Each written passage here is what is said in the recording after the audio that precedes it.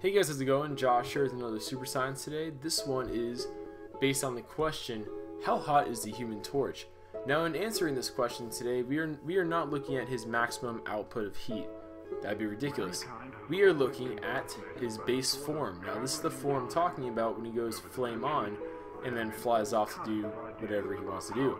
So let's get right into it. Now the Human Torch in the comics and the Marvel Wiki, all that stuff, he's listed at being, his base form is 780 degrees Fahrenheit.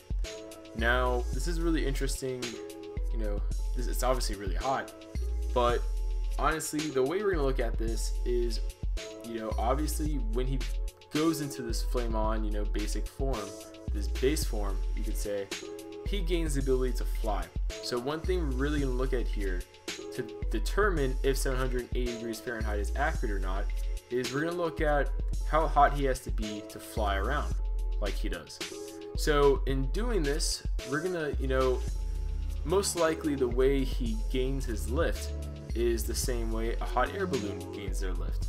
So basically this is done by burning the air around him, which makes it less dense. And this is due to the buoyant force created by the surrounding air. And the principle behind this basically is called the Archimedes principle. I recommend everybody look it up. I am not going to go into it. I did it in a previous recording and this video was way too long and got off on way too many tangents and all this stuff, and there's a lot of equations that go on there. So one thing I hope I can take you guys, one thing I hope I can impart, I should say, on you guys is a natural curiosity for this, and hopefully you guys look it up and learn a bunch of chemistry/physics equations and principles at that. So the principle behind this lift, like I said before, is called the Archimedes principle, which states that any object that is suspended in a fluid, which the sky would be, is acted upon by an upward buoyant force equal to the weight of the fluid displaced by the object. Now this upward buoyant force needs to be greater than the force of gravity, obviously, acting upon the object in order to get lift. If not, you're not going to go anywhere upwards, at least. So the average hot air balloon has air in an envelope-like object, and that air is heated to about 212 degrees Fahrenheit. So with this being said, the Human Torch, having the air around him at, let's say, 780 degrees Fahrenheit, that's believable, for him to be able to, get lift and rise in the air. However, not only does the Human Torch, just rise in the air, he's able to fly.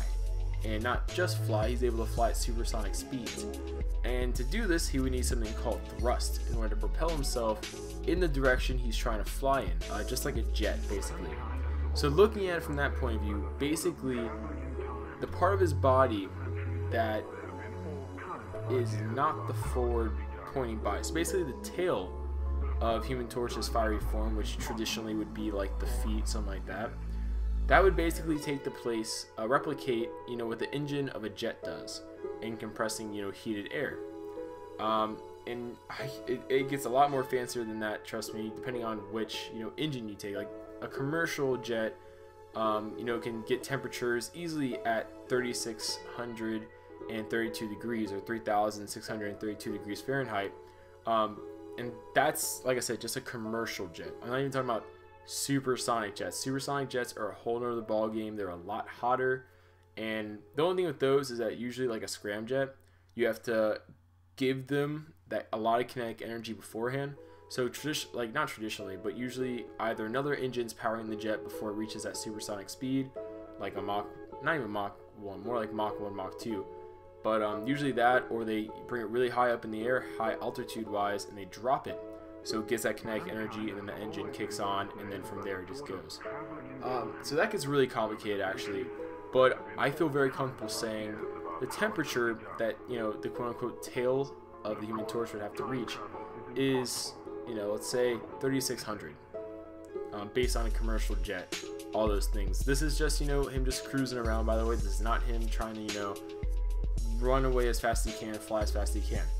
So based upon this, I'd say the Human Torch is probably actually not at 780 degrees Fahrenheit, for his base fiery form. Probably he's at a comfortable 1,000 degrees Fahrenheit at the coldest parts of his fiery form, and at least 3,500 degrees, more like 3,600 degrees really, at the parts of his body that need to generate thrust.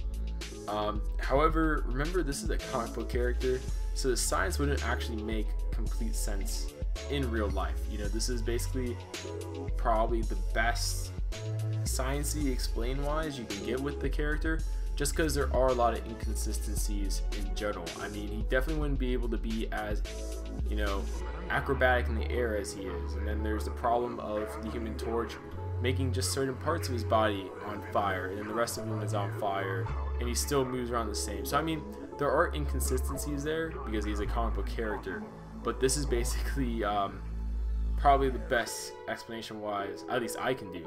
So I hope you guys enjoyed watching it. I hope this gave you a general idea of how the Human Torch's, you know, fiery form, plasma form, whatever you want to call it, works. And if you guys have any other ideas, you know, comments, leave them below, obviously, in the comment area.